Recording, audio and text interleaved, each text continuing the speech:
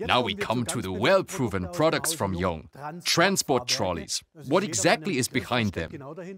Here we have our different transport trolley series, starting here with the K series for weights of up to 28 tons. Below, the G series for weights up to 60 tons. And right at the bottom there is the H series for transport weights of up to 200 tons. In front, we always have our steering transport trolley. A steering bar for a towing vehicle is attached there.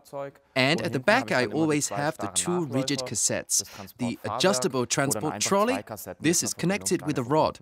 The differences in the different weights are also the casters. On the one hand, they differ in the transport weights.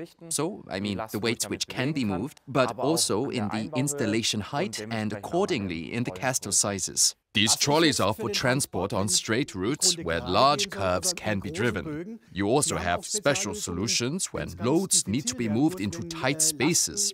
What you have to offer? Yeah, that's why we have our rotating transport trolley. They have the great advantage that the individual caster cassettes can be rotated through 360 degrees, so I can move my load in all directions. To move heavy loads, driving is one thing. It also depends on how I get these loads onto the transport products. Here we now have our JH30G plus EX, a machine jack for 30 tons, which is operated with an external pump. How does the device work? I have my machine jack here, which is connected to the electric pump via a hose.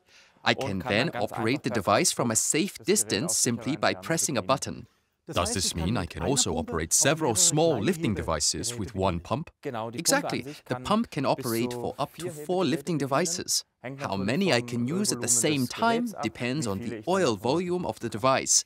So there is a lot of weight involved, which I simply bring up and then push the transport systems underneath. Exactly. Easily at the touch of a button.